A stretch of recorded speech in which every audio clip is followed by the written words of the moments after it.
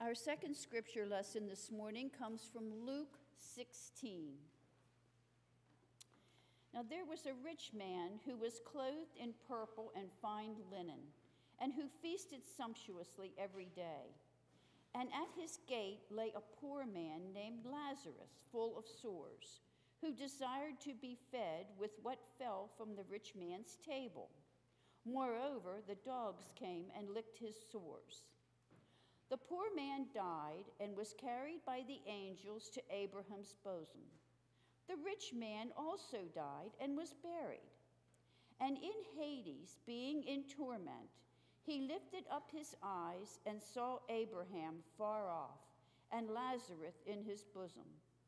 And he called out, Father Abraham, have mercy upon me, and send Lazarus to dip the end of his finger in water and cool my tongue, for I am in anguish in this flame. And Abraham said, Son, remember that you in your lifetime received your good things, and Lazarus in like manner evil things. But now he is comforted here, and you are in anguish. And besides all this, between us and you a great chasm has been fixed, in order that those who would pass from here to you may not be able, and none may cross from there to us. And he said, Then I beg you, Father, to send him to my father's house, for I have 5 brothers, so that he may warn them, lest they also come into this place of torment. But Abraham said, They have Moses and the prophets. Let them hear them. And he said, No, Father Abraham, but if someone goes to them from the dead, they will repent. He said to him, If they do not hear Moses and the prophets, neither will they be convinced if someone should rise from the dead. May God add his blessing to the reading and understanding of his word today.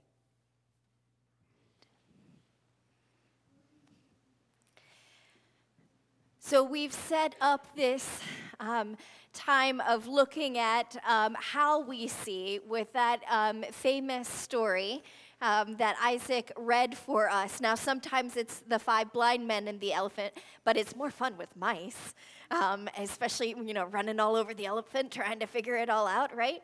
Okay, maybe I'm just the one who's easily amused.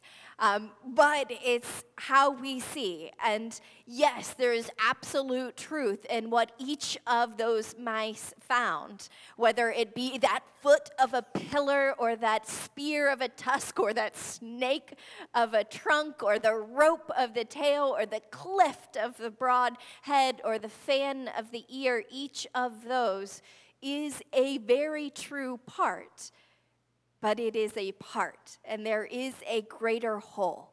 And so one of the great gifts of coming together in community is that we bring our piece of the truth to the greater truth, to be able to share with each other. And we're able to do that some in worship, but it gets even better in Bible study. So that's a plug for study and small group, because then you're able to piece that apart and put it back together in a very helpful way that helps us expand our understanding and deepen our faith. This is what we encounter in the lectionary readings today. Imagine, if you will, Jesus at a banquet, invited to eat, sitting down. It's a beautiful dinner. Things are going well. And he sees someone at the gate that no one else in the party sees. Now, it's not because they're evil people or malicious. We don't have any of that in the story of the rich man. It's simply not seeing.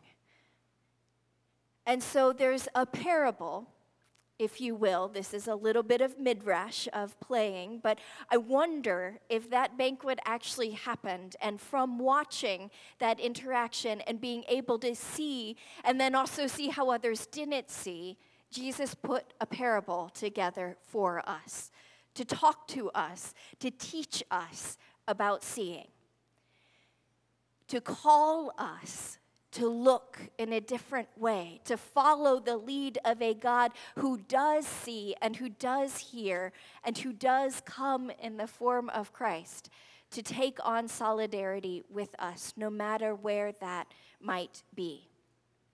And so we come to this miracle of just being able to see. And for the rich man, this didn't happen until it was too late, until after death. He didn't see the need that was around him from his gated community, if we want to put a finer point on what it might look like today. But in Hades, in torment, he looks up across the void and sees Lazarus. Now, this is the first time that he names Lazarus. So somewhere in that journey or in that midst, he learned a name and he could see. But that's about as far as the learning goes, which is why this parable is so difficult to swallow. Because you would think that once the end game is announced of who is in comfort and who is in torment, of how you can see the full spectrum, that understanding would click, right? I mean, at least it's clicked enough for this rich man that he's worried about his 5 brothers. But Lazarus is right there. And who does he talk to? This is a real question. For those who are listening to Scripture, Abraham. Does he even talk to Lazarus? No. And what does he tell Abraham to do? Send Lazarus. Lazarus is still the servant. There's still the dynamic of power going on here. It's hard to see. It's a miracle when our eyes are opened and we're able to see something. And it's an even greater miracle when we see something and we're willing to keep looking. Because a lot of times it's too hard and it's too overwhelming and we're not equipped with how to deal with what we see. And so we stop looking. And that is the message from Jeremiah today. A prophet who saw what was coming when Jerusalem was going to be besieged, who kept calling the people to stop thinking that they could do anything because this is the temple of the Lord, but said that no. There's a commitment to a covenant first before a geographic location or a people. And if we don't turn ourselves around to be the covenant people through whom God can bless all the families of the earth, then we're in trouble because that's what God's committed to. And the Babylonians come, and Jerusalem is besieged, and everything starts falling apart so much, according to how Jeremiah had prophesied it, that he's incarcerated for treason, and he's put in jail. Because not only could people not see what he was begging them to see in time for something different to happen, then when it started to happen, they still couldn't see what Jeremiah wanted them to see, but merely projected it onto him, shut their eyes down, and put him away. But still the word of God came, and still Jeremiah chose to see, and a deed of land was purchased. And it was brilliant, right? This is not just a transaction. I'm helping out my cousin and taking care of him as next of kin would, according to the laws of this day. This is something I'm doing to help people see again. This is incredible prophetic action because in order for this deed to take place, the entire community has to get involved again. There has to be witnesses. It has to go before the court of the elders. Once again, there is an invitation to see differently. And this time, it's not that everything is ending, that the world is ending. This one is an invitation to hope.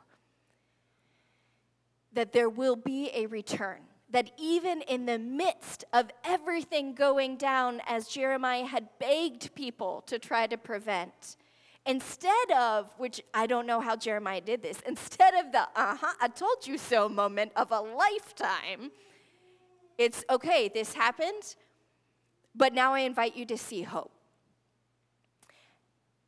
And hope wouldn't happen without Baruch. We need both the prophetic seers and the trustees of that site and of that vision to find the earthen jar, to care for it in such a way that it can last, that it can go through the crisis, and that it can come to the fruition of the prophetic sight that saw it before. So, if you don't mind, if you would join with me in a little exercise on about how it is that these two miracles come about. I have two videos that Mike has amazingly put together last minute. And so the first one to look to test the miracle of just seeing. All right, Mike? This is an awareness test. How many passes does the team in white make? So count the passes of the team in white.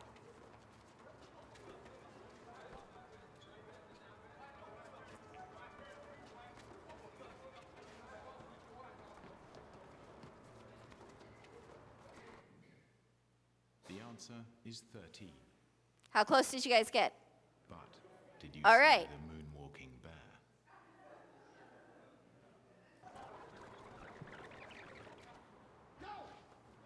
Now just watch, don't count.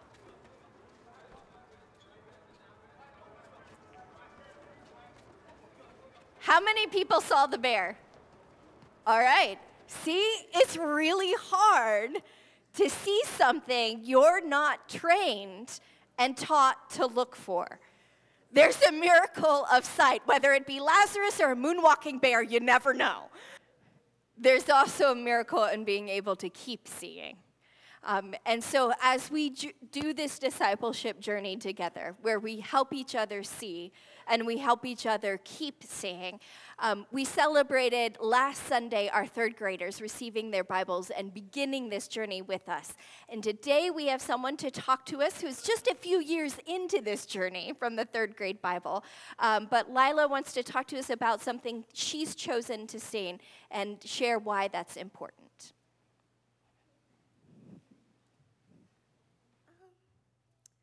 Well, good morning, everyone. Today is International Freedom Sunday, which is a day that the International Justice Ministry has created to encourage churches to spend a little time to bring awareness to a very real issue in the world, known as human trafficking. Most of you probably know a little or maybe a lot about the issue, so I'm going to keep this pretty simple. Human trafficking is modern-day slavery in a couple of ways. It is the second largest illegal business in the world, and the yearly profit is estimated at $32 billion in 2012 and has grown since. But most people don't really want to talk about it because it is very hard to talk about and think about. It is also a very underground business and often goes very unnoticed, even when it is right in front of us. Now, this is what really made me stop and think. There are more human slaves today than ever before in recorded history. There are over 40 million unrescued victims in slavery right now. Human trafficking is more common in poverty-stricken third world countries, but is still a huge problem all over the world and affects people in every social class. Human trafficking has been identified in every state of the United States. Maryland alone serves as a pass-through and destination because traffickers use the Interstate 95 to transport victims to different states, but especially big cities like Baltimore, New York City, Washington, D.C., and Philadelphia. In the United States, approximately 70% of the human trafficking victims incidents occur at truck stops. Victims are also moved through well-known airports like BWI in Washington. For these reasons, victims and traffickers have told law enforcement that Maryland is a gold mine for human trafficking. After hearing all that, I couldn't stop thinking about it and wanted to learn more. I could go on and on even more than I already have about the issue, so I encourage you to also learn more information about the huge problem if you're interested. Just gonna skip that. Okay, so we as Christians have been shown God's love and that he wants us to help one another. Zechariah 7:9 says, "This is what the Lord Almighty said, administer true justice, show mercy and compassion for one another." And Proverbs 29:7 says, "The righteous care about justice for one another, but the wicked have no such concern." Probably one of the best ways you can help is just by finding how to identify human trafficking when you're out in public, because it happens right in front of us. You could also just say a prayer for the victims. By being informed, you are helping stop human trafficking from being hidden in plain sight, which is a big step in the right direction for a much more free world. Thank you. Thanks, Lila.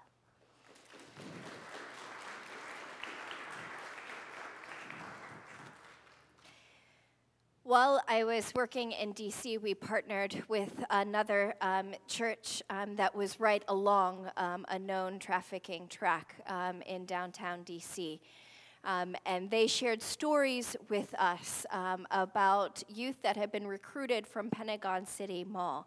And people who are there specifically looking for youth who are alone and who are sad, or many times after a breakup, and then become friends, gain trust, and then move them. It is a terrifying concept to think about, but one that has been documented and that is true. And so the question for us and how we choose to see that is before us is that there are real consequences for how we choose to see the world around us. And if we choose to ignore what is in front of us, then we have to know that there are others who are not ignoring, our teens or others. And so this is our work. This is our call as disciples, is to begin to unravel the enculturation that keeps us from seeing Lazarus at the gate, that keeps us from being able to speak directly to Lazarus even afterwards, so that we can build the relationships and be able to, in our faith journeys, see as God sees, little by little by little, so that we can be the partners with God to be about this kingdom work of God's call to Moses. I've seen my people, I have heard their cry, I know their pain, and I will deliver. This is our discipleship journey. And for those of us who find our place in this parable in Luke, there are not many times when we will know the vast extremes that are presented in this parable between the rich man and Lazarus. But I would invite us to find our place in this story as the 5 brothers.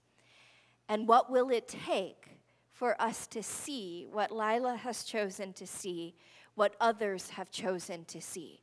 And how will we be the body of Christ together who take on this sight and respond in knowing and in walking with?